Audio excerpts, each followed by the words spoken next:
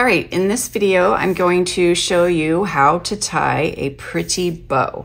So there's a couple ways I tie bows. I'm going to show you on different weights and thicknesses and skinny ribbon and wide ribbon. And I'm gonna show you a couple tricks as well. So the first way that I do it just on my own is I make two bunny ears like so, and then I tie them in a knot. So I just tuck this one under and pull, and it's fully adjustable, so you can adjust the bow to however small or large you would like. And I usually tie it on the roll so that I can just trim it off and I'm not wasting any ribbon. So that's one way. So I'm gonna undo that. The second way is to use some kind of help. So I've got two different sizes of forks here.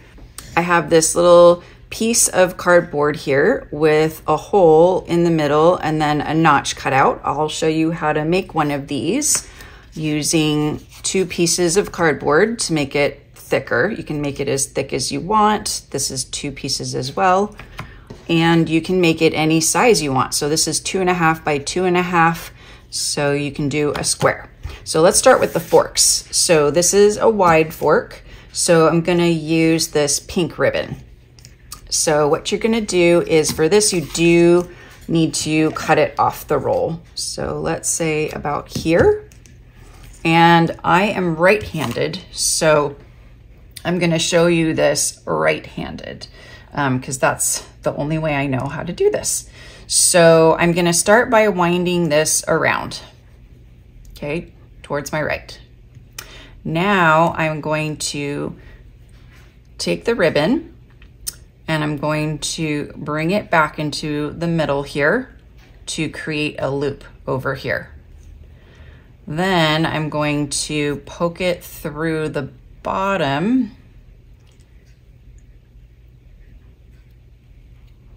It's a little more difficult with a fork for me. And then I have my loop here. I have this tail. I'm going to put it back through the loop and pull it tight. So just keep pulling, keep pulling, keep pulling. And what I love about doing bows this way is both of the tails are behind the bow. So it looks nice and neat. I do end up wasting some ribbon because I need that extra ribbon to make the loop, but I think the pretty bow is worth it. So I just trim off the edges. This one isn't that adjustable, so make sure you pull it as tight as you want it before you take it off. So that's the large fork. So I'm gonna put it right there. And then we have the smaller salad fork. I'm gonna use this thinner ribbon for that. And let's see, I'll trim it about here. So again, I'm gonna wind it around the fork. And this is the same concept whether you use a fork or you use this little tool. You can also use dowels. I've seen dowels in a wood block. So I'm going to place this on the top, making a loop. And then the reason why I like this is because it holds the ribbon in place while you're doing this next part. And then push this back through, and I'm just gonna pull on it a little bit, and then it needs to go back through that loop, and then nice and tight. And so this is gonna be like a teeny tiny bow, teeny tiny. So you can do all different sizes of bows. So teeny tiny. So there's our teeny tiny one. Using this. Now let's use this tool. So I'm gonna do this ribbon, which is actually this ribbon, that I used a blends on and then the color lifter to lift some of the color to create a different color ombre ribbon. So this is Sweet Sorbet that I used. So you can use this ribbon to create a different color ribbon. Okay, so same thing, I wound it around and just trim it off. And I'm going to scrunch this just so I have a bigger opening. And again, I'm gonna bring this back to create a loop. So you're creating this loop on the one side, depending on if you're right-handed or left-handed. If you're left-handed, you just go the opposite way. So you want this loop on the right if you're right-handed. And then this is gonna come around, and so this is forming the middle of the bow here on the back. And we're gonna go back through and just keep tightening. So it took me a couple times to get it, some practice. It takes a little bit of practice, but you get these beautifully tied bows. I just love how they turn out. Isn't that nice? All right, now I'm gonna show you how easy it is to make your own. So you can make it whatever size you want. So this is 2 inches by 2 inches square. So that's what I cut this to. And I'm gonna glue them together. You can use whatever glue you want. This is just the liquid mono glue. But glue is going to hold it together really well. And I'm also going to do, well, this is setting. You do have to let it set for a little bit. I'm gonna make a 2.5 inch one. So I'm just gonna put glue all over this.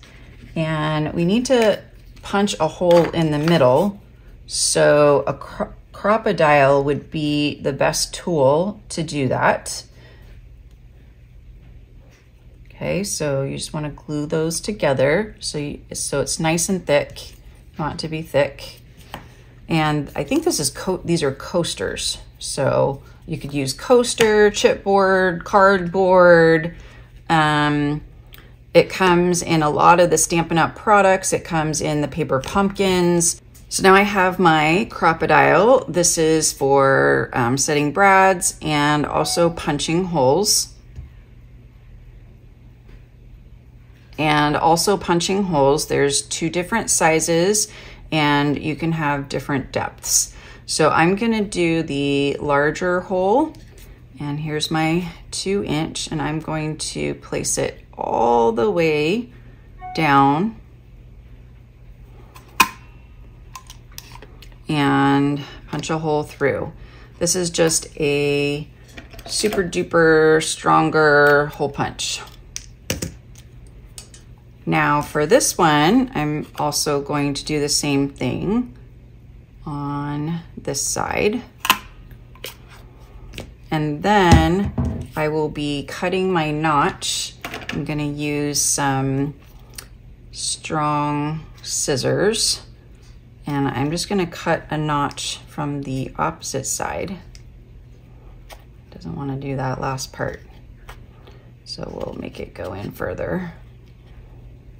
Okay, and you're just gonna create this little notch from the edge of your cardboard to the middle. And you wanna have this notch for your ribbon. So just do that on this one.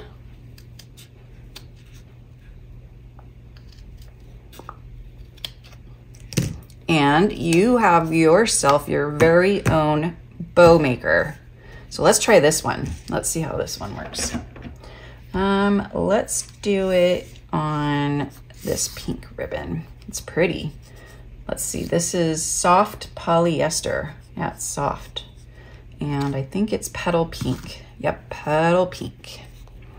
So again, wind it around this way. Give yourself enough ribbon to do a loop going back around and then down through the middle. See, it's kind of nice to have that there because on the fork it wants to go back up. And then I'm just gonna pull this through a little bit more slide it through the loop, and now I'm just gonna pull, pull, pull, pull. And check that side, looks pretty good.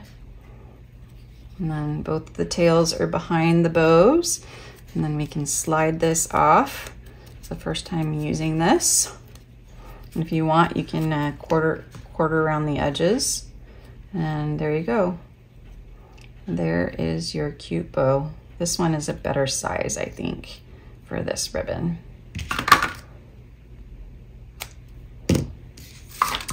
So I hope that was helpful. So this tied this one tied those two, and this is the same. So you can use any fork, or you can make your own little bow maker. Some people sell 2 wooden dowels attached to a wooden block, and you can move the dowels into different spots to create different widths, but it's just easy enough to create your own at different widths.